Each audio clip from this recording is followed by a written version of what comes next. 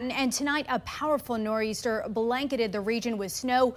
The fast-moving storm giving New York City its snowiest day in 2 years. Ryan Smith joins us at the live desk with the new snowfall totals. And Ryan, where the storm has now turned deadly.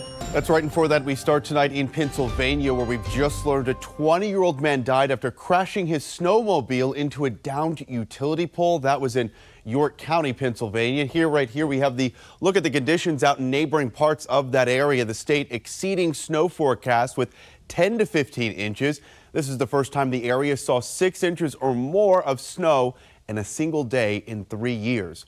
We're also tracking for you power outages that have been plaguing Pennsylvania. Tonight, that stands at more than 60,000, but at its peak, it stood at nearly 130,000. These were the scenes today across New York and New Jersey. People waking up to a fresh blanket of snow. New York City seeing its snowiest day in 2 years with a total of over 3 inches. Public schools in the Big Apple went remote today, but that all got off to quite a bumpy start with thousands of students not being able to log on due to a technical issue. Students are expected to return to their classroom tomorrow. Take a look at this time lapse here taken from outer space. All of today's nor'easter, the path of the storm, now veering off the coast tonight. Lots to talk about as far as travel disruptions out there. That's coming up in the next half hour.